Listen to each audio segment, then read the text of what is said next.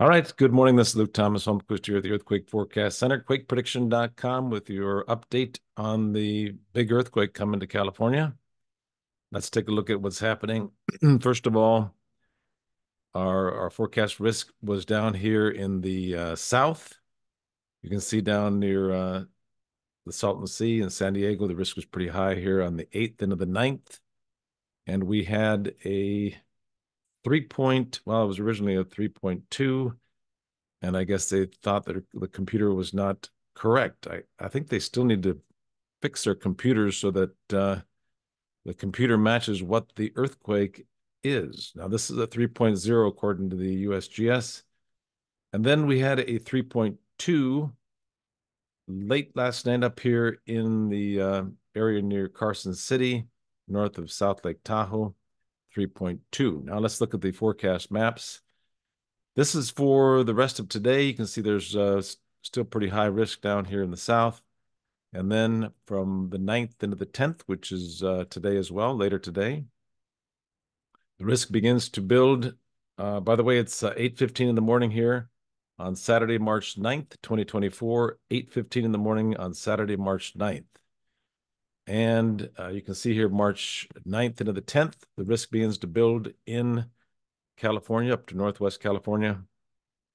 San Francisco Bay. So today, the 9th of March, which is today's Saturday, we could get a significant 4.0 to 4.5 in the San Francisco Bay up to Northwest California today. And then look at this, the risk build here on the 10th and the 11th. Huge area, very strong risk level here in northern Nevada, also all the way across California as well. So expecting a 5.0 to 6.0 earthquake in either Northern California or Northern Nevada. The most likely spot is here northeast of the South Lake Tahoe area. And you can see where this Virginia City, Nevada, that might be like a foreshock for this earthquake, just north of Carson City. So once again, looking for a 5.0 to 6.0 earthquake in anywhere in Northern California or Northern Nevada, most likely up here near South Lake Tahoe.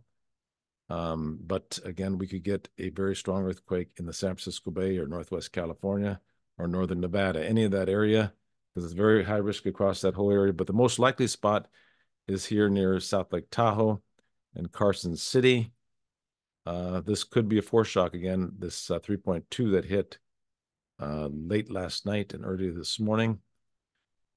So, strong earthquake coming to California and Nevada area, the 10th into the 11th, most likely in the 11th, but it could hit early on the 10th, which is Sunday, March 10th, or Monday, March 11th. And then look at this on the 11th and the 12th, very high risk here northeast of the Los Angeles area, kind of centered near Mojave, Ridgecrest, Barstow, this area northeast of Los Angeles. And so anywhere in this 95 to 98% risk area here, we could get a 4.0 to 5.0 earthquake. But the stronger earthquake was most likely to hit right there in Northern California or Northern Nevada on the 10th and the 11th. And then the 11th and the 12th, a very significant 4.0 to 5.0 earthquake is likely northeast of Los Angeles.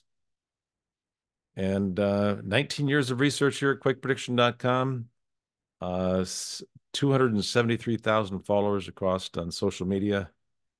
So we've been at this for a long time, 19 years of research. And this quake should be very strong on the 10th and the 11th up here in Northern California or in Northern Nevada on the 10th and the 11th. And then again, a 4.0 to 5.0 earthquake is likely on the 11th and the 12th of March here northeast of LA, near the Ridgecrest, Barstow, Mojave, actually even in Santa Maria or northwest LA, anywhere in that area, 4.0 to 5.0 earthquake is likely the 11th and 12th. But big earthquake, be prepared for this quake right here on the 10th and the 11th. Anywhere from San Francisco Bay up to Northern Nevada or even Northwest California. looking for a strong earthquake on March 10th into March 11th. Thanks again for your support here at quakeprediction.com. 19 years of research and over 273,000 followers on social media. We're going to be adding Japan here shortly with these new forecast maps, and Italy and Greece, but we got some work to do on that. Thanks again for your support, continued support over the years, and we will talk to you very soon here at quakeprediction.com. Thank you so much.